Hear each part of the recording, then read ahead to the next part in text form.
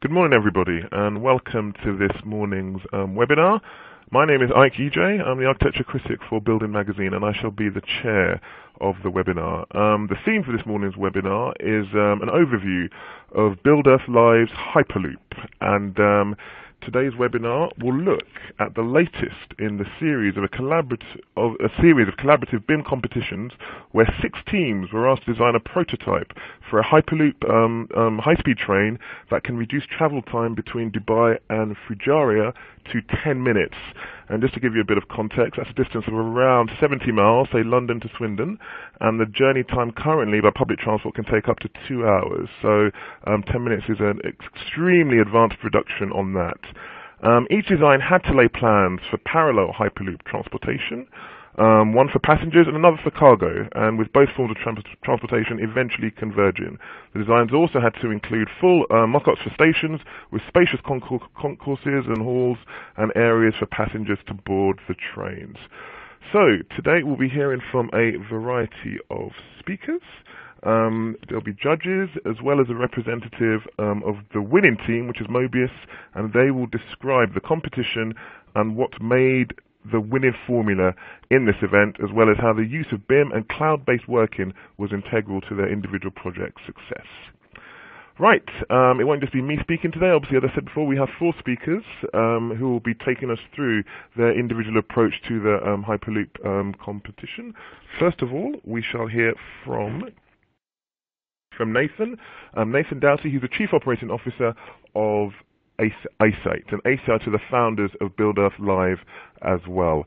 I'll just quickly run through who else we'll hear for after Nathan as well. After Nathan, there's going to be 4 speakers.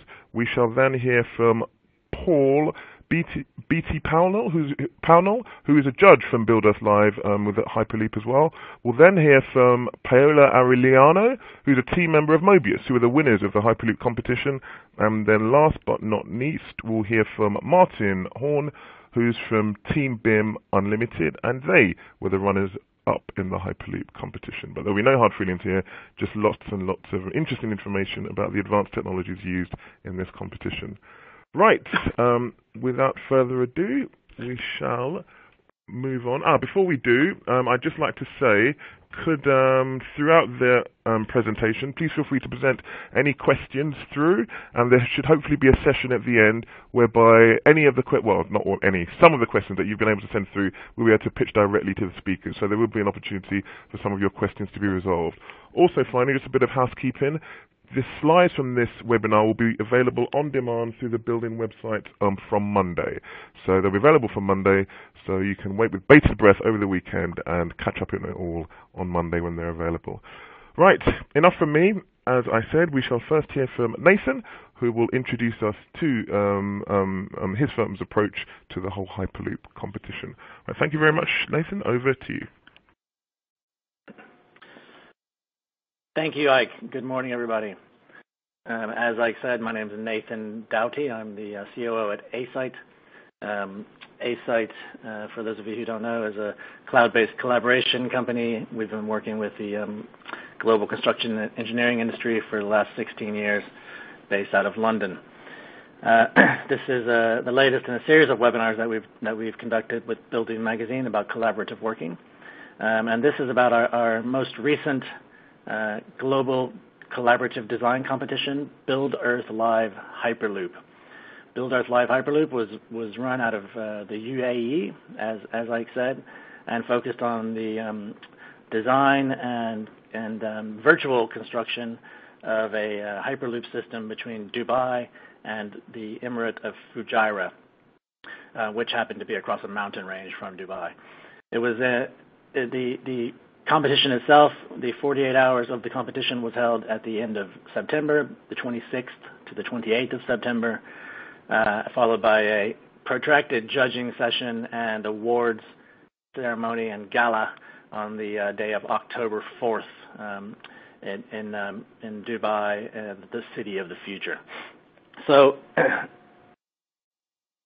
moving on. So a little bit of background about this competition. Build Earth Live is the latest, the 8th edition in a series of events, as I said, that were founded by Asite, but not just by Asite, by a group of like-minded companies and individuals from our industry who've been focused over the last 2 decades, really, on proving the case for interoperability and collaborative working between parties and design teams in our industry, but also between systems. So the kind of fundamental proof of these events, which started out and continue to be and will continue to be totally free to participate in. The fundamental proof of these events is to show that we can, as an industry, work together, even in compressed and accelerated timeframes with a lot of pressure going on. We can work together, regardless of our technology platforms, effectively and collaborate and produce impressive and significant results within 48 hours. So the way it works is that we have a design challenge. In this case, the design challenge or the brief was to build a Hyperloop infrastructure between Dubai and Fujairah City. For those of you who don't know what Hyperloop is, check out our website, buildearthlive.com. The Hyperloop concept was floated as a design idea by an individual called Elon Musk a number of years ago. Elon Musk is probably better known as the founder of Tesla Motors, PayPal, and is considered a bit of a futurist globally. And the idea of the Hyperloop is that a high-speed capsules or train cars, if you want to think of them that way, can be accelerated through a tube at extremely high speeds using vacuum technology. So effectively, if you imagine a car or a series of cars shooting through a tube, which is a vacuum, they're not touching any of the sides or bottom or top of the tube. They're floating in air and are propelled using magnets outside. From outside. There's a lot of design challenges, but the basic ideas of it are in place, and there are a number of initiatives globally, not least Build Earth Live Hyperloop, to work with industry, and in our case, to work with the government of Dubai and the UAE to actually prove that this can work and build and implement it. It has the potential to revolutionize transport, particularly near-term domestic transport between major cities. If you imagine the difference between taking an airplane from central London, i.e. going to Heathrow and then flying to Manchester to the airport and then getting to your meeting in central Manchester. Instead, if you could get into a Hyperloop train in the center of London and be in Manchester in, say, 25, 30 minutes, walking out of your Hyperloop train in central Manchester, you're effectively changing the way that we could work and live in our built environment, and making distances which were previously not commutable ultimately commutable. One of the big talking points is the ability to get from Los Angeles to San Francisco within half an hour, for example.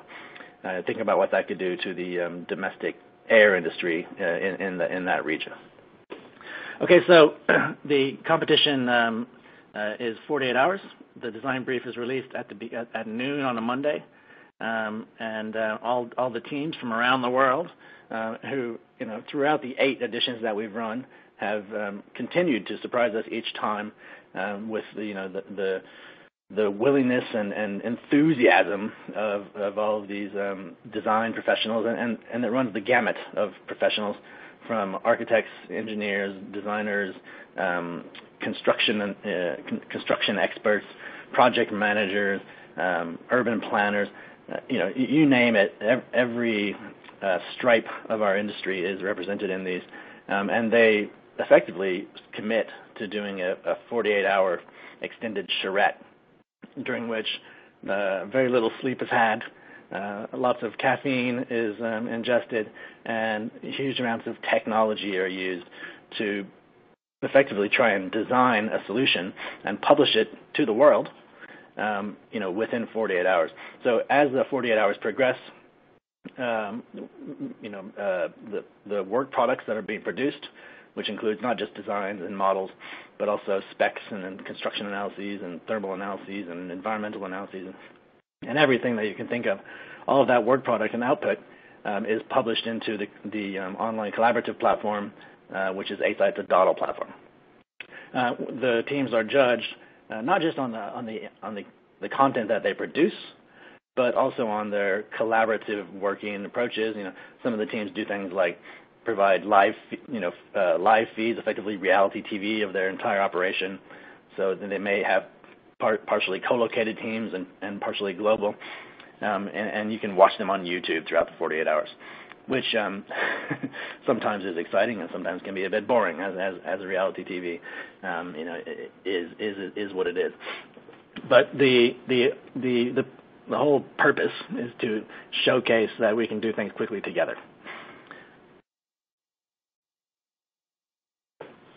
So the brief here, as we said, was not just for a Hyperloop system, but for the termini or the stations at either end. And in our case, what we set out as a challenge was to connect 3 termini, which were the central one being Dubai Airport, and the 2 end ones being Fujairah Airport, which is the other side of a mountain range, and the other end being Al Maktoum Airport, which is a new airport, also in Dubai, south of the city, which is connected to the Dubai main shipping ports, and the idea being that the Hyperloop would carry not only passenger traffic, but also would be a carrier of freight traffic and connected off of shipping containers being removed from the shipping industry and moved throughout the UAE. So we proposed 2 parallel Hyperloop systems, one for the 2-way passenger traffic and the second for freight. Okay, so the challenge was really geared around a number of things. One, route or pathway finding. How do you where do you put this Hyperloop? Where do you put this Hyperloop track? The sites themselves for the 3 station termini were predefined as part of the brief. We provided detailed IFC site context models for each of the 3 spots, but beyond the design constraints, the actual design of the 3 station termini, as well as the tube and capsule mechanisms, were left to the teams. So, as part of the idea of the event, we're going to hear from a few of our participants today, Paola from Team Mobius and Sistra, as well as Martin Horn from Demo Unlimited, and that team. So part of what we do for the event with these teams is we promote it globally. Obviously, as a digital event, we make significant use of social media, but in this case, and kind of one of the benefits of working closely with the Dubai Future Foundation and the Dubai Road and Transit Authority, who were our sponsors for the event, along with Vectorworks and Hyperloop One, we were able to generate a lot of traditional media coverage and interest with a number of spots both during as well as after the event and the award ceremony on television, including a number of stations around the UAE and Dubai. CNN picked it up. The Hyperloop concept is of a lot of interest, as I said before, with its potential to revolutionize transport, and significant coverage across our own industry, trade magazines, i.e. AEC, and engineering. So we had over 4,500 individual observers during the 48-hour event on the Adodal platform. What that means is people could log in or register for free and get a login and log in and basically check out and see all of the content that was being produced. They could actually go in and in real time as models were being produced and view and interact with them. So as Ike said at the beginning, we had 6 teams, which is not quite correct. We had 6. We had actually 7 finalists, and those were only the final teams which made it through to the kind of last piece. During the overall 48 hours of the event, we actually had 65 teams who signed up, which was by far the most teams that we've ever had in any of our Build Earth Live events. And this Build Earth Live event, being heavily focused on engineering and Hyperloop, was a little different from all of our previous ones, which were more focused on more traditional AEC vertical build type of projects. Like the last one we did in New York before this, for example, was focused on the Hudson Yards project, which is a very urban vertical focused AEC project. This is an infrastructure project with stations in between. So we had a number of new players involved this time, but 65 teams, over 1,250 individual participants across those teams, representing 29 countries. So as you can see here from the map on your screen, showing all the countries who were represented, we had involvement from every continent on the planet. So that's a significant result, considering, again, as I said, that all of these professionals and practitioners are dedicating their time gratis for kind of the joy of design and the joy of interoperability. At least that's what I like to think. So throughout the event, these participants as well as the observers were able to log in and see through dashboards and real-time updates, content being produced, models being produced, as well as collaboration back and forth. So teams raising RFIs amongst themselves, or design queries, or raising queries to the organizers and the judging panel about the brief, for example. All of this was shared, kind of like if you imagine a public procurement process, kind of like that, in the sense that every time that one team raised a query, it was visible to all the other teams, for example. So over 5,000 individual accesses to workspaces. Obviously, we had a range of different types of teams, as we always do. Some of the more well-organized and bigger teams, you would see obviously correspondingly greater collaborative output, and then a lot of smaller teams as well. I mean, across 65 teams, you're going to expect to have a range, and some of those teams, even down to one-man band teams, which in past events we've had one-man band teams who've done very well actually. It's obviously it's a lot easier to collaborate when you're only collaborating with yourself.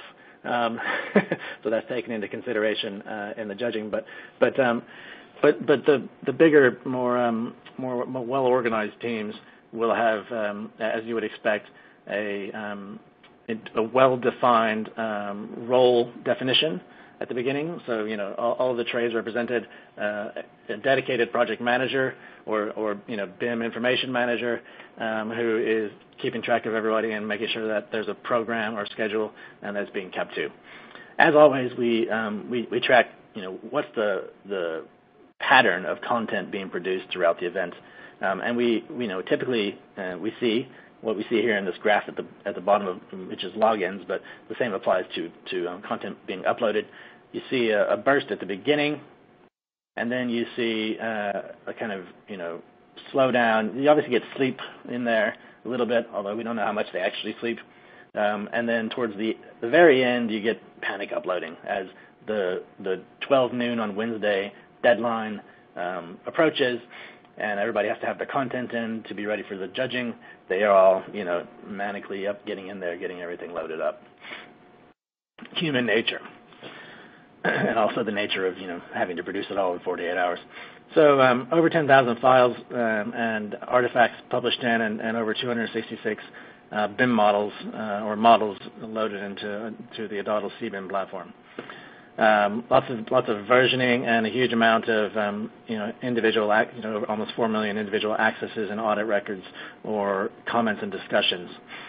Okay, and teams, as I said before, using smart forms or intelligent forms rather than email to collaborate.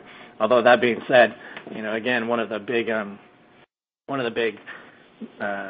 characteristics of this type of collaborative behavior is and has been the use of a very wide range of technologies, which is kind of the essence of collaboration in using a common data environment like a DODL, which is that it doesn't matter what output or technologies you use, it all gets federated into one centralized and audited repository. Okay, so we would see a number of different models across a variety of disciplines being organized in different ways, because each team would have their own BIM execution protocols.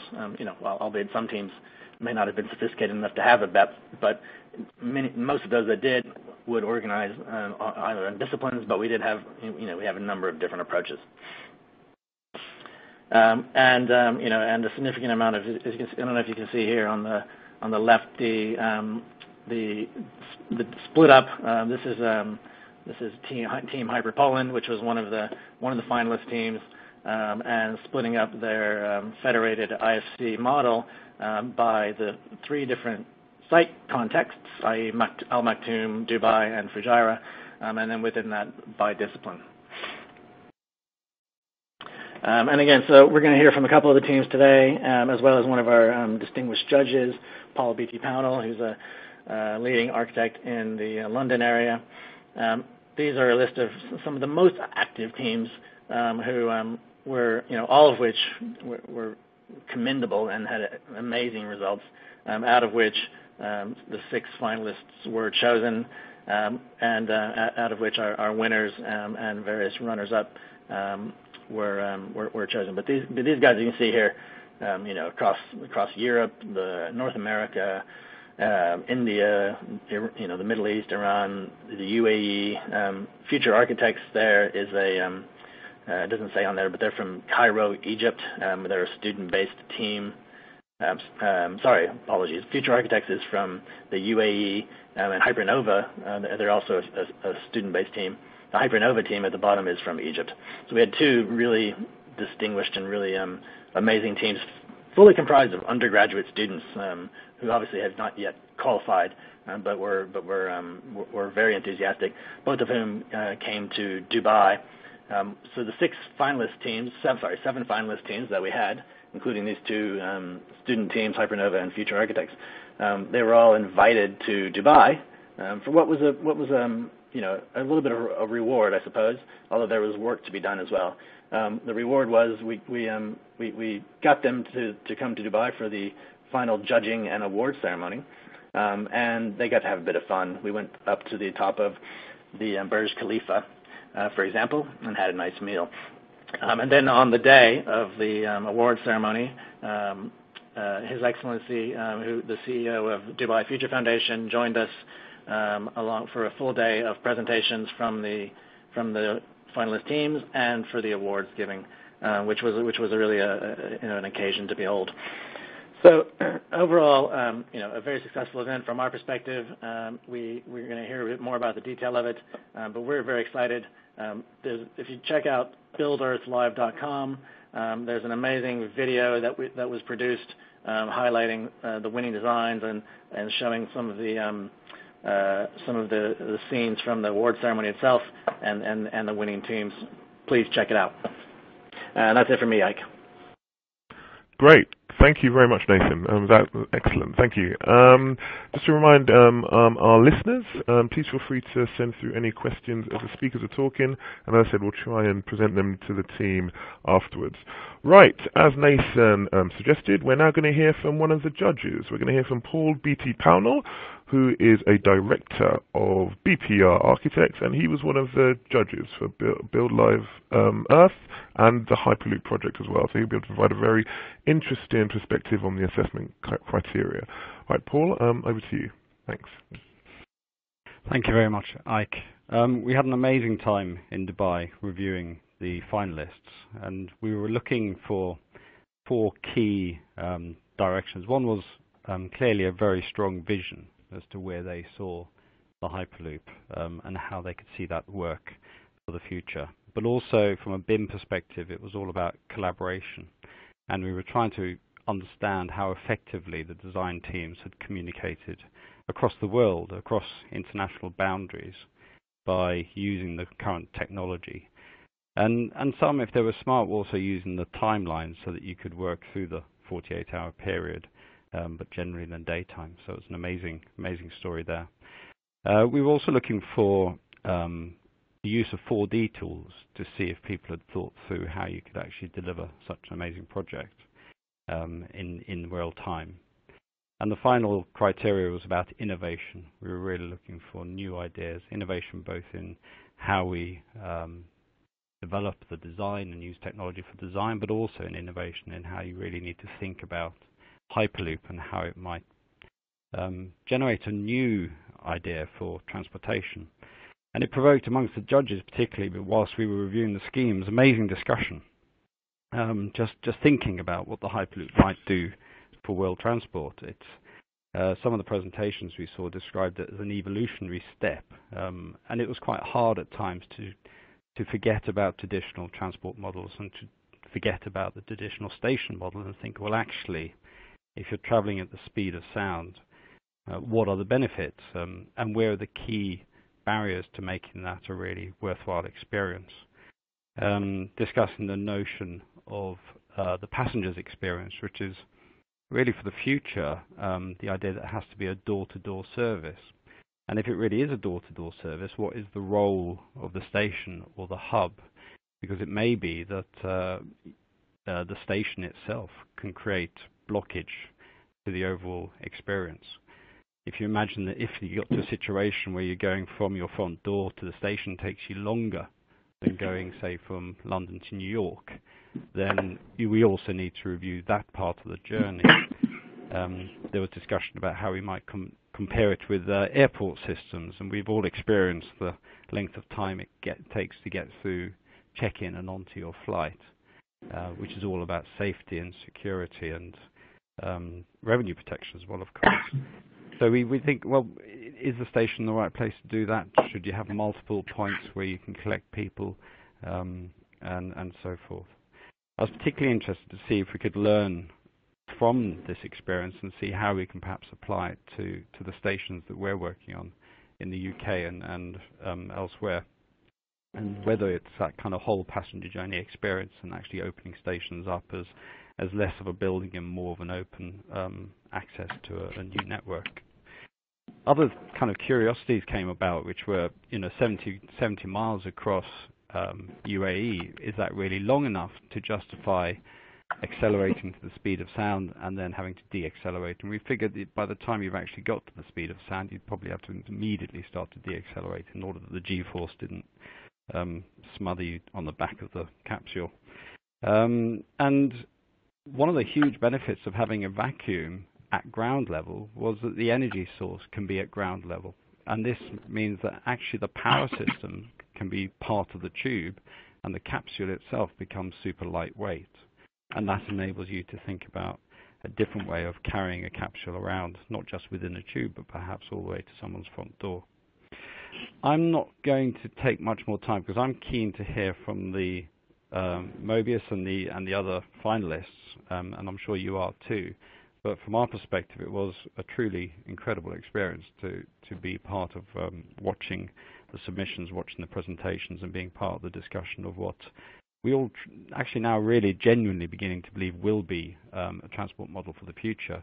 And if Dubai manages to prototype it and test it, we should be hugely grateful for them because they'll have to make all the mistakes before the rest of us can get an opportunity to then take advantage of the effort that they've put into testing the new ideas through. So I'm going to hand back to Ike, and I'm actually going to flash through a whole load of slides unless somebody can do that automatically for me, because I think it's best to hear from the submissions in order to move the discussion on. Thank you, Ike. Great. Well, thank you very much. Process.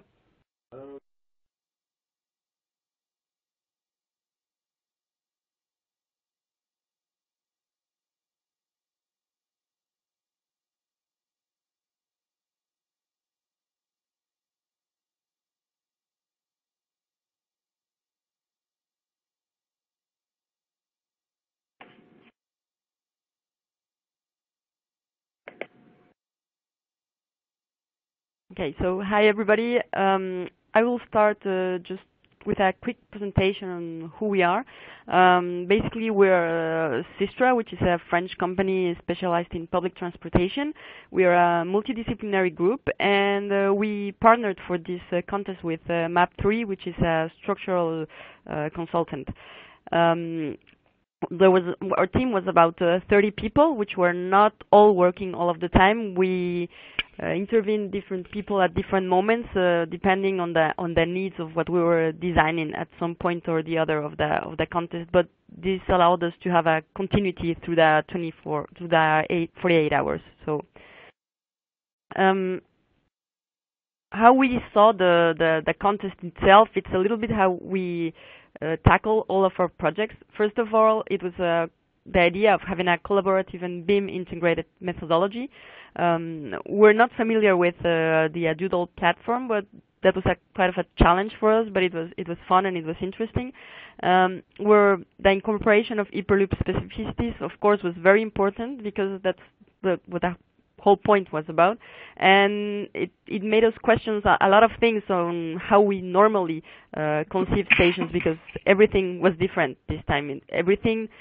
It pushes to think out of the box and just get all our things like our normal way of thinking out of how we did it normally. We wanted to develop the subjects within our expertise, so we treat the system as a whole. I think this is one of the interesting things we did, is we didn't just treat it from an architectural point of view, but we integrated specialists from different departments, and we had urban integration, pedestrian flow, station operations, track alignment, and system operations. We tried to treat all of the requirements, which were quite extensive actually. We wanted to deliver a sustainable design, which was one of the requirements as well. And of course, since it's a very futurist project, we wanted to design a landmark architecture which would make a statement. So, on how we worked was we first of all, we put some BIM objectives, which was having a maturity level of 2, and we established a collaborative design process using Asite. We used a different BIM model for every field, and then we put it together in federated models. All of the deliverables were made through BIM, and we made all visualizations and simulations of design through the use of this instrument. So we had the team organized around the team leader and BIM manager, and then we have a team leader for each discipline, which was basically MEP, architecture, and construction and structure. And we have some people helping with images, videos, and stuff like that. For the models, what we did is we basically worked with Revit at the base, and we did a different model for each discipline. Then we used Navisworks to do a little bit of collaboration and synthesis and check off if there were clashes. And to put all that together, we used InfraWorks to have the 3 stations and the line as well. Of course, there are all more specific tools that were used other than Revit for each discipline. How we worked with the Asite platform is we really tried to use it as much as possible, and we uploaded every time there was an update on each model for the other coordinators and the BIM manager to see. We made a validation, and then we went to the next step of the design. As you can see, we used a lot of different tools. Basically, Revit was the base of it, but we used BIM in one click, which is a tool that we have created inside the Sistra for the linear design of the viaduct. We used Robot for the structure and a lot of other tools for MEP as well. So if we go to the design itself, the first thing we treated was the alignment, which basically we defined a corridor which was elevated throughout the the most part of it, but there was an underground part in Dubai, internet to go through the city center because it's too dense. So we didn't want to interrupt the city with an elevated section, and also to go through the mountains arriving to Fujairah. We treated every element of the infrastructure. So we treated a tunnel in which you have the 4 different tubes, and a viaduct with the 4 tubes as well for the elevated part, in which we can support the solar panels. And I'm going quite fast through all of that because there's a lot of information, but I'm trying to give you an overview of everything that we did. So there's a other thing that we do prior to starting on the stations itself. It's treating station demand and capacity, because we didn't have real information about that. So we just tried to get information from the internet and see how much people would be actually using this system and how the stations would be different one from each other following that. And we actually found that Dubai International and Al Maktoum would be more or less the same, and Fujairah would have a little bit less passengers. We also did some urban insertion, which was important because all of the stations were near the airports, but were not close to it. So we needed to create a feeder system, and we needed to think on how this feeder system would be arriving to the station, and that was kind of important on the functionality of the station itself. Then something that was important for us was also how we were going to move the pods around in stations, and this is a very specific problem in the Hyperloop, because you cannot turn around the pod. The motor is only on one side of the pod, and well, you need to take some radio to move around. So we tried to get rid of that using actually a robot, which already exists, not at the side of the pod, but already exists for other systems. So we said when the pod arrives to the station, we put it on this thing that can move on every direction, and then we are free to move however we can, and in this way we can optimize the size of the station. Then as for stations itself, we thought it was important to segregate the flows, and this was what structured the way the stations were going to function. So we have a level, which is the platform level, in which you have several platforms. This is because the pods are actually arriving faster than the time in which you can have people going down from the pods and going up. So you need to have more platforms than tubes. And the idea is you have several platforms, and then people can arrive to the platform they've chosen, and you have platforms for people boarding and for people arriving. And then this you can go to a different level, where people going out of the pods can just go out of the station, and people going in, it's a little bit different because there was a demand for having control of the tickets and security. So it works a little bit like an airport. So you have a counter where you check in, and then you have a security point, and you have a waiting area where you can wait to go to the preferred platform, and then you go to your platform. We did the same thing with the freight in a different level, but the idea is you have the pods on one side, then you have a zone where the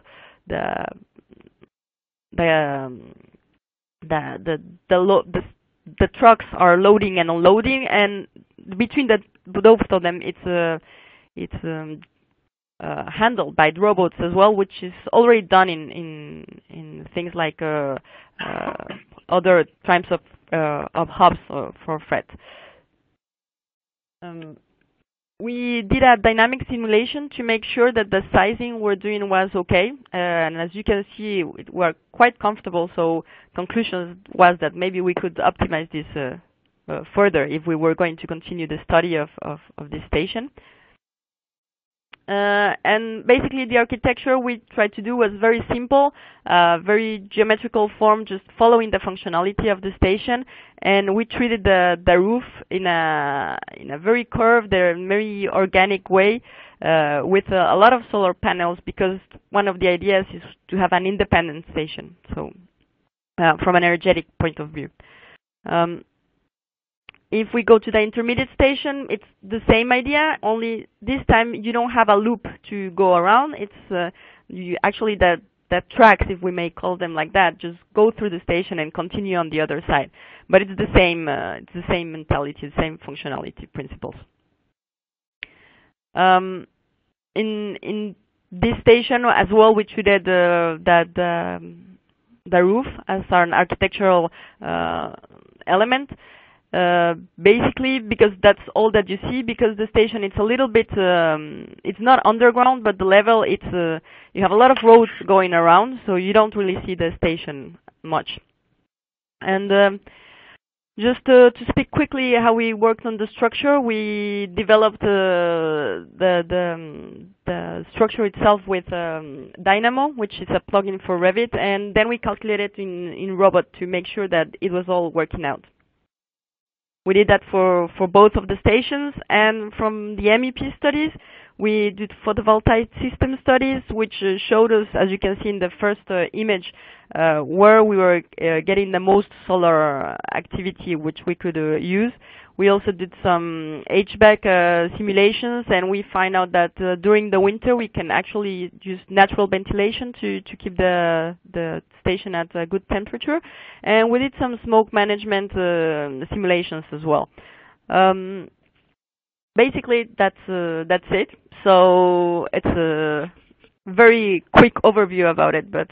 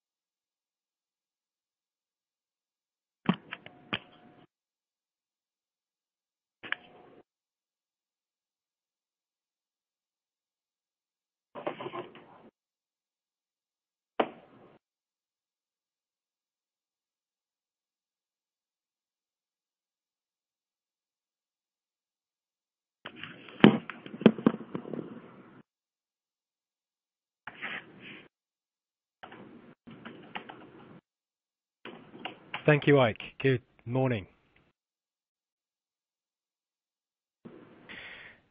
So, BIM Unlimited, just to introduce our team, is an international team of individuals located in the UK, Belgium, Japan, Dominican Republic, and Brazil. We're led by a desire to create innovative architecture within a collaborative BIM workflow, and the lead architect is Ruben Hernandez Fontana. As I said, my name is Martin Horn, and I was the team leader for this challenge. We took the award for the best use of multidisciplinary BIM and the use of interoperability. And importantly to us, the major disciplines within the team are free to use a different primary software within their specialist fields, which included architecture, structural design and analysis, environmental analysis, and pedestrian flow analysis. And we exchange our models using IFC. As you know, this was a 48-hour competition, and so this presentation, I tried to set this in the context of those 48 hours. So for the first step, we imported the 3 distinct IFC site models provided as part of the brief. Each site was correctly georeferenced using real-world latitude and longitudinal coordinates. And this was critical in being able to establish the important requirement of the brief, namely the design of the track route between the 3 main terminals. Our team's response to the brief sets out to provide not only an urban solution, but one that promotes sustainability and an airflow analysis of the site using Flow Designer was instrumental at this stage to simulate wind patterns over the localized site and existing buildings using weather data.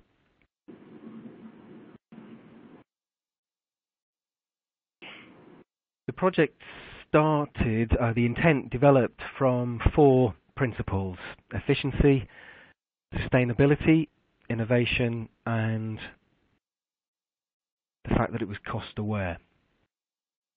In our proposal, the track takes the shortest and most direct route, ensuring the minimum travel time without interfering with the existing airports and other infrastructure.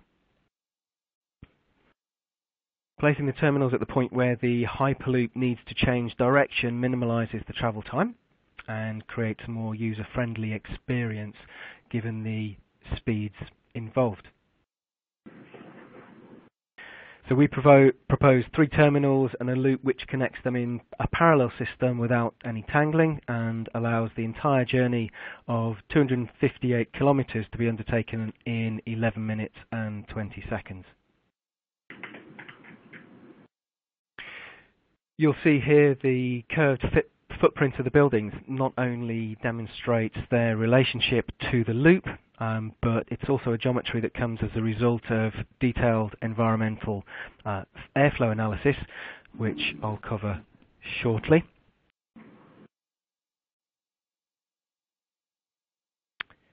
And here we can see a slide showing the development of massing models, which we did as early as possible, and this allowed other members of the team to get involved and provide their input really from the get-go. And here we see the massing in space model for Dubai terminal.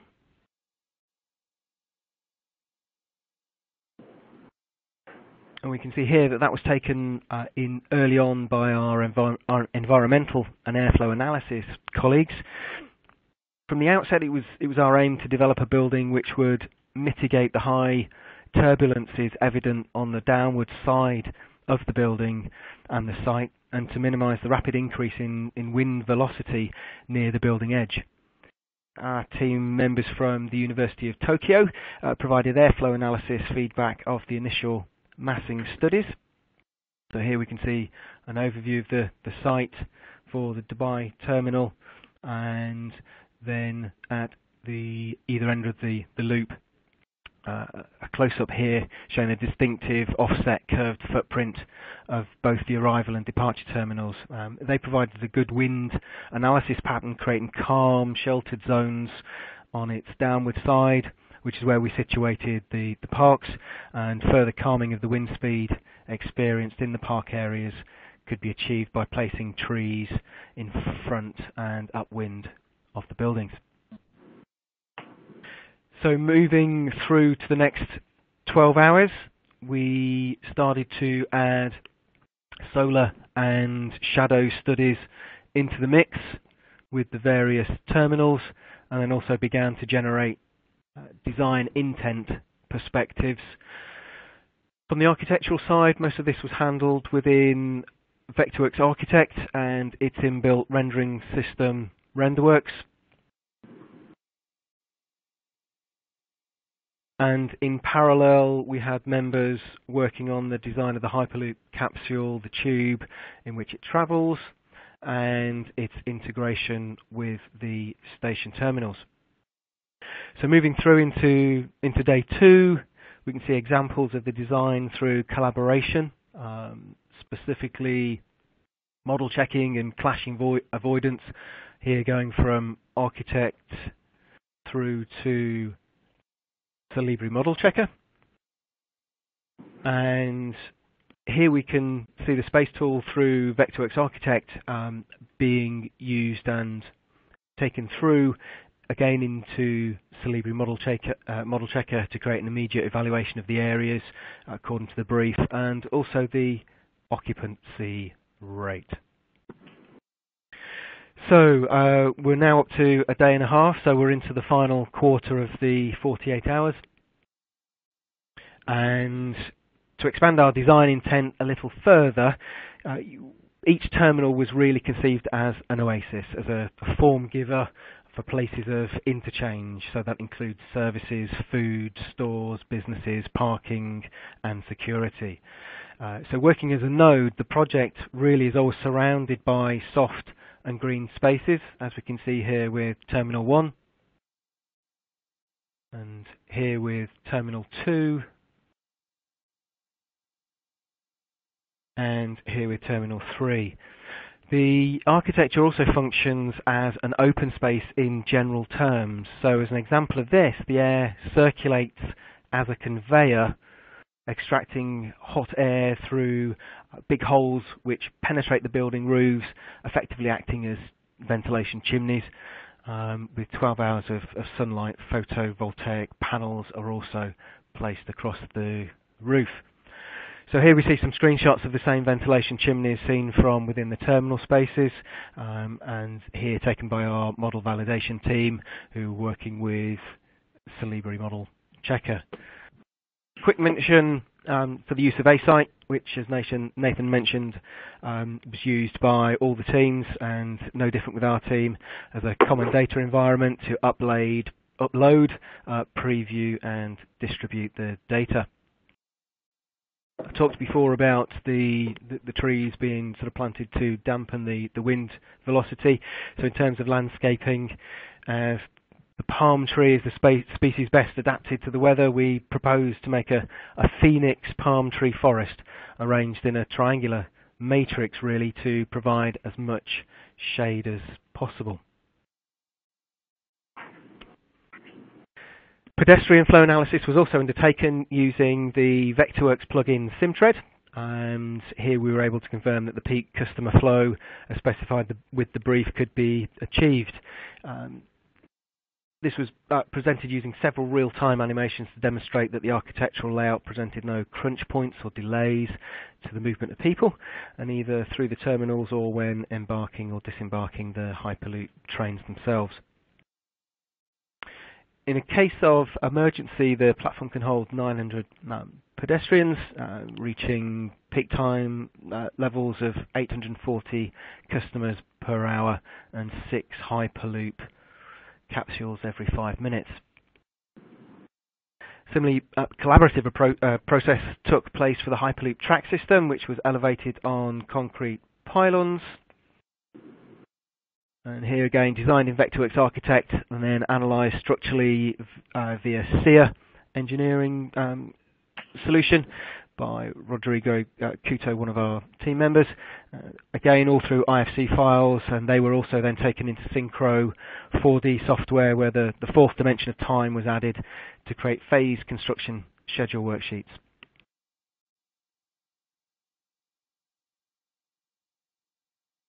So I've already talked about another example of parallel working with the tube, and here the architect Jonathan Reeves from JRA and also Gregory Fortune from the Palace of Westminster, who are members on our team, were able to create a series of proposals for both the track routes and the design of the Hyperloop train.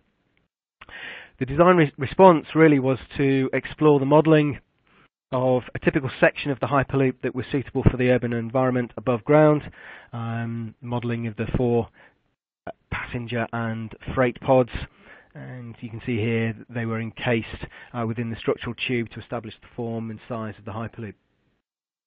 And really here then, just sort of to mention in terms of some of the technology, here Jonathan used some of the parametric surface array capabilities within Vectorworks to model the complex facade, which he based on sort of Arabic mosaic patterns. And here we can see that tube within the how that behaves within the urban environment. So we're really now into the final stage, and in this cutaway we can see the concept of the ventilation voids penetrating those internal spaces that I talked about earlier, and here then working up sections and elevations taken directly from the model. And as I said, any updates really here can be any updates to the model can be automatically reflected in those views. A brief mention about the facade that we proposed within the building. So here we were looking at natural ventilation as much as possible, and for the wraparound facade, the perforated modular panels allow for natural ventilation whilst blocking 70% of the sun's radiation and allowing natural dappled light to enter the space. Last few slides. To understand the overall project, we can see in this single image really the concept of the connected route, the terminals, the loop, and here including the arrival and departure platforms, the palm tree forest that I talked about, photovoltaic roofs, grey water recycling system, and the concept of the terminal oasis seen within the chimneys. To finish very quickly with three perspectives. Here we can see including the gill-like arrangement of the facade, the proposal placed within the urban context here, and you can see the concept of the forest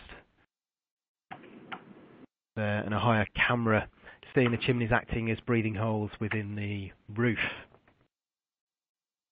That's really all I've got time for, and that concludes my presentation. So I hope you found that brief run through informative. Back to you, Ike. Brilliant. Thank you very much, Nathan. Cheers. Thank you. Obviously, thanks to all our speakers for those really insightful presentations. So hopefully people have got a flavour of what was involved in this competition, how each designer responded to it. Right, as promised, we've got only a couple of minutes to address some questions. Thanks for all those that have been sent through. Paul has hopefully offered to address one of the questions. I think it's the one from Zaid Newman, which talks about, when it says, while it's not a concern for non-live shipment in the freight system, are there any medical issues or examinations that have been done on the effect of hyperspeed transport on humans? So, Paul, thank you, Ike. Yes, I'm not sure I can answer the question directly because I'm sure there's an awful lot of research being done into how Hyperloop will affect humans. But I think I just wanted to highlight that you've raised the question of freight, which I think in response to some of the other questions, and the viability of future Hyperloop systems may very well depend significantly on freight. And that then kind of raises a curious question to me, because it's almost like humans become part of that freight transportation system. And how, coming from that also, is the energy required to carry freight and humans at such vast speeds. And the thinking, just reflecting on some of the discussions we had with Colin Rees, who was a human experiences operations manager from Hyperloop One, in that there's an argument that says that if you bring transport down to ground level, and as I said earlier, the capsule itself doesn't have to carry the fuel because the fuel is actually connected to the ground, and you can have solar panel systems or other forms of energy actually planted on the ground feeding into the tube, which is a motorized mechanism, then it must use much less energy to carry a lightweight tube through a vacuum than it does, for example, to lift an aeroplane up into the sky and carry it across the Atlantic. So that's just the concept. The detail I'm not familiar with, but I'm fascinated by that concept, that if you think it through, seems to demonstrate that this system could be viable. One last little point which hasn't been mentioned is the question I think that we all ask ourselves about hubs and stations and such like, is how can we also monetize passengers' experience in terms of retail delivery, in terms of advertising and such like. And I think we all need to give further thought to that, because if you're not allowing the passenger to dwell or stop for any great period of time, you don't want them to go shopping, you want them to get as quickly from the door to door as humanly possible, then we need to think about other ways of capturing that opportunity as well. So I'll hand back to Ike on that. Great. Okay. Thank you, Paul. Thanks for that thorough question. Right, we literally only have closing seconds. So what I'm going to do, I'm going to present a question to Perla and Martin, actually, which hopefully can encapsulate a lot of what they talked about. Obviously, it's clearly revolutionary technology. If you were to maybe identify one key issue, one key area where BIM and the Asite platform offered the most advantage to what you were doing, what would you say? What would you say that would have been? From our point of view, I think BIM was a key instrument to be able to do a lot of this work in such a short period of time, because it allows to do a synchronization of everybody at the same point, and so synthesis is done almost automatically. So. Okay, great. Thank you, Perla. Martin, quickly, just from you. I'd echo that 100%. It allows parallel working to a much greater extent than we've been able to do in the past. Okay, fantastic, brilliant. Okay, I think that's just about the close of the webinar. Thank you all for listening. I hope you enjoyed it. Just to remind you that the slides will be available on demand from the Building website from Monday. So I'd like to conclude by thanking all our speakers and presentation. I hope we can all agree it's a fascinating subject, a revolutionary subject which could change the way we all live in the future. Thank you very much and enjoy the rest of your days and the weekend. Thank you. Goodbye.